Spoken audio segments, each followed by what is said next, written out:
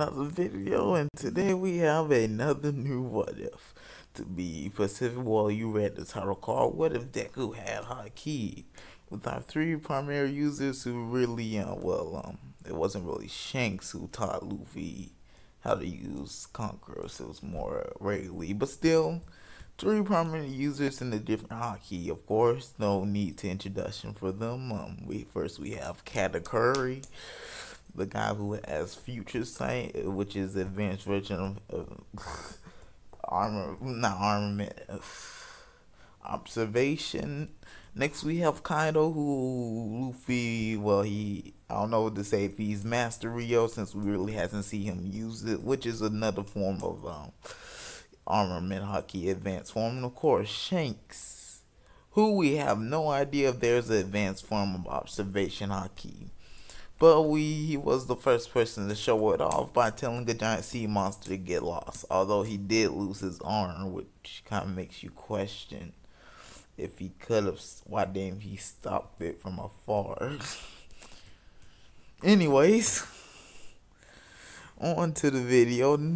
That's why I put the 3 in these thumbnail. Of course, a few things would change in Deku's life. With this timeline where he will be born with a quirk, which means, well, not quirk or not. I'll explain it later. A quirk, but not exactly a quirk. I'll explain it later. I'll explain it later. Anyways, he would indeed he wouldn't get bullied, and his mom would not get as stressed, so she wouldn't get as big as in canon. Anyways, and him and Bakugo would be friends, and then in a better way than how they are in canon. Well, they're actually pretty good friends in canon now if you read the manga, but still, the beginning of their friendship wouldn't be as bad as it was.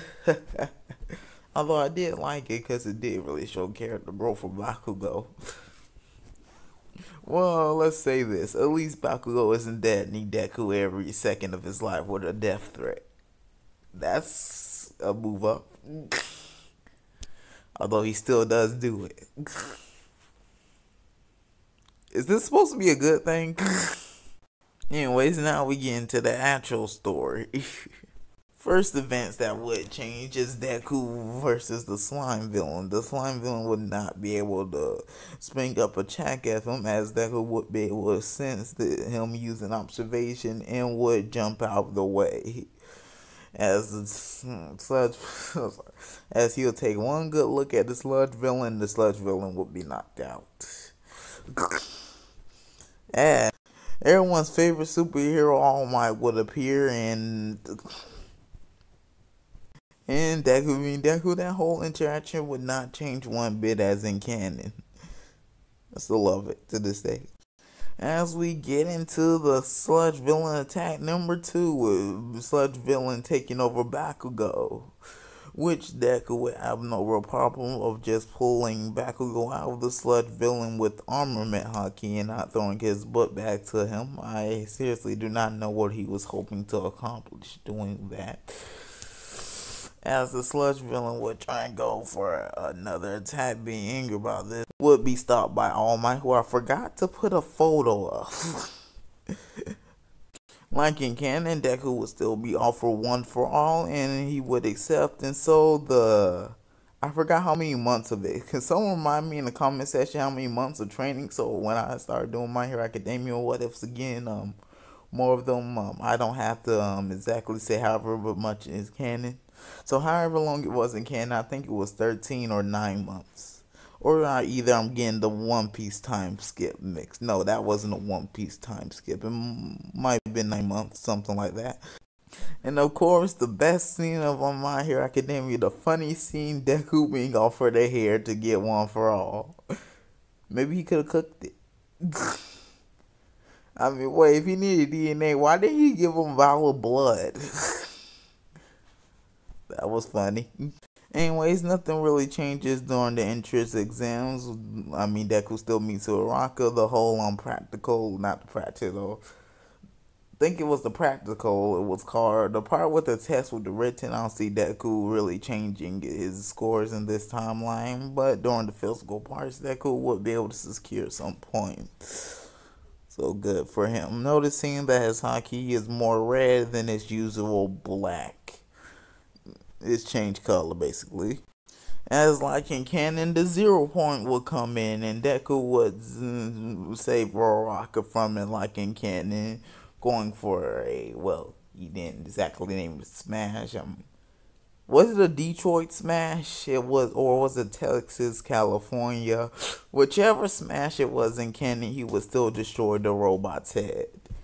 And unlike in canon, his arm wouldn't be broken, but his hockey arm would be covered, not covered, have a crack on it, or how much power he had to use.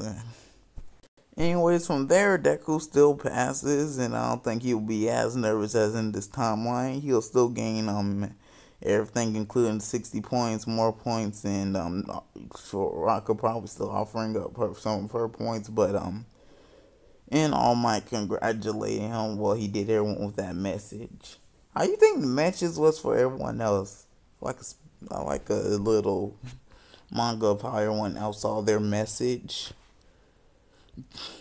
And how did Invisible Girl pass? This question has not been answered yet. How the freak did Invisible Girl pass? Someone please tell me. This question boggles my head.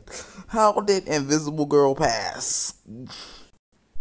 Anyways, with that, that'll end up off part 1. Hope you enjoyed, and I'll probably be doing more My Hero Academia what-ups in the future, or be returning back to them as they are what started this channel, but back then I wasn't as confident as I am now. I mean, back then I took 100 breaks before getting the video done. Now I'm so confident that I barely take one and only take a few to transition to other stuff, but no need to know that. Anyways, hope you enjoyed, and don't forget to like, comment, subscribe on your way out, and see you in the next part, which will probably be what if Naruto was a Saiyan, or what if Sakura ate the Torito meat, or I'll probably finally go and get to that attack. What if Eren had the Egyptian god cards? I don't know. I'll probably just spin a wheel for it.